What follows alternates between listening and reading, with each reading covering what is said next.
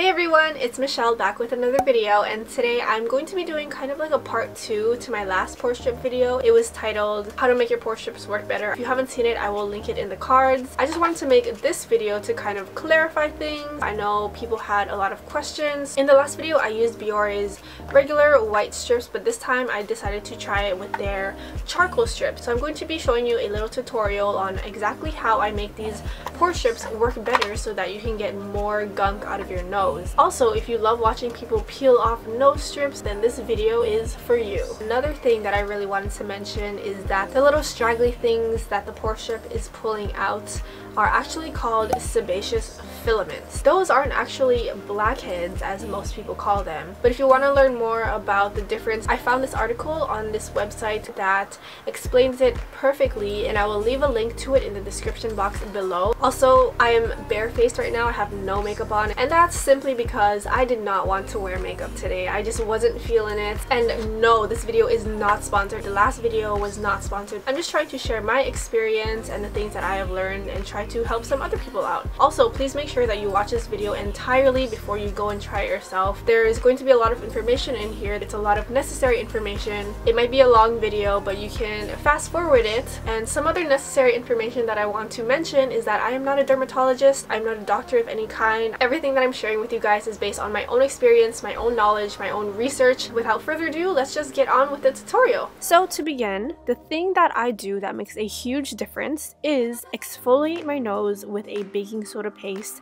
before putting on the strip. I like baking soda because the grains are so fine that it gives a very deep exfoliation to make it easier for the strip to cling onto the dirt and oil in your pores. So I always use a strip after I take a shower and wash my face, but because I don't take very hot showers, I hold a hot towel compress to my nose for about a minute because the heat will loosen up the dirt and oils and make them easier to remove. But if you already take really hot, steamy showers, you can probably skip this step. Once I do that, the next step is to make the baking soda paste. So to make the paste, I take my spoon and scoop a tiny bit of baking soda.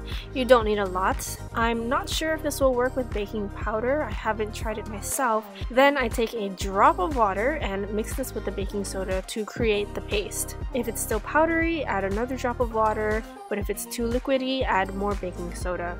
It should look like this. Then I rub this paste on my nose gently. Do not rub too hard because the baking soda can be abrasive.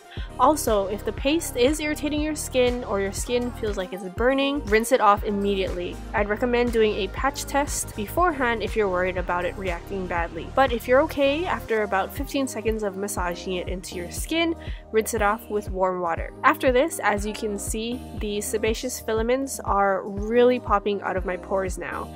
I do have very large pores due to genetics, so yours might not look as bad as mine, in which case, consider yourself lucky. Now I completely dry off my hands, and do not dry your nose. Keep your nose dripping wet because that's the only way that the pore strip will stick to your nose. Then you can take your pore strip and separate the slits so that the strip has an easier time fitting to the shape of your nose. But after that, peel it off of the clear plastic and place it on your skin. Smooth it down, and especially make sure to push it into the sides of your nose. Dry off the rest of your face and wait about 10 to 15 minutes or until the strip is completely dry. So one big difference between the black charcoal strips and the regular white strips is that the charcoal strips have menthol in it. So after you put it on your face, you might feel a slight tingly, minty, cooling, almost burning sensation, but don't worry, it's not actually burning. That's just the menthol doing its thing. So you know that it's time to peel off the strip when it becomes extremely stiff to the touch,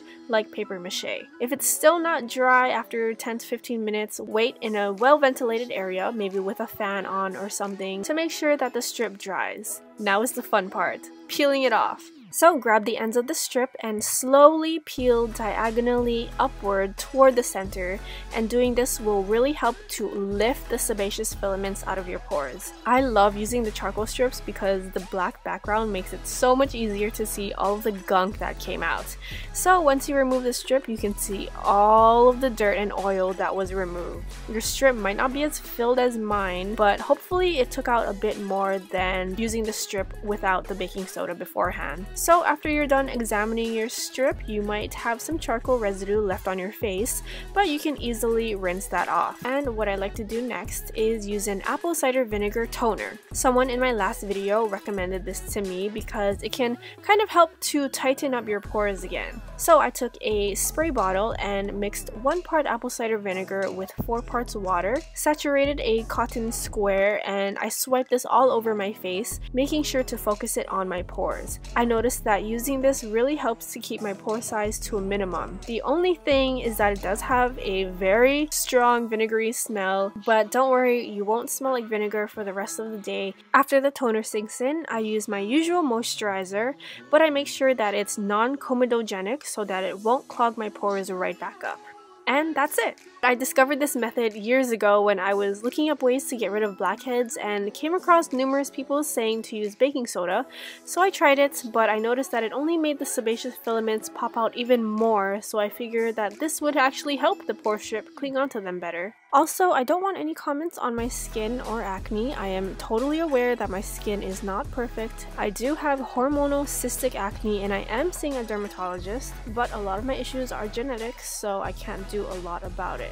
So please keep any negative comments to yourself. So hopefully you guys made it this far into the video. Now that you've seen this tutorial, there are some things that I want to clear up and some important information that I want to share with you guys. First, very importantly, these strips are not meant to be used every single day. Using the baking soda and these strips every single day will be extremely drying on your skin, and that will just cause more problems. I use the pore strips usually about once a month. I also have very sensitive, oily, acne-prone skin, but using this once a month with the baking soda totally works for me. And the last thing that I wanted to mention is that please remember that this method may not work for everyone. Some of you may be more lucky and you may have very small pores. If you try this method and you don't really get a lot out, it may be that you don't even have that many sebaceous filaments to pull out, which is a good thing. I'm just here to share my experience and my insights in hopes that it helps someone else. And that's pretty much all I have for you guys today. I hope this helped you out. Make sure to share it with your friends. Give this video a big thumbs up if you love pore strips and you love peeling it off and staring at all the gunk that came out of it. If you say you don't, then you are lying. I'm just kidding. Leave me a comment below on your thoughts of this video. Check out my other videos, follow me on social media, and I will see you in my next video.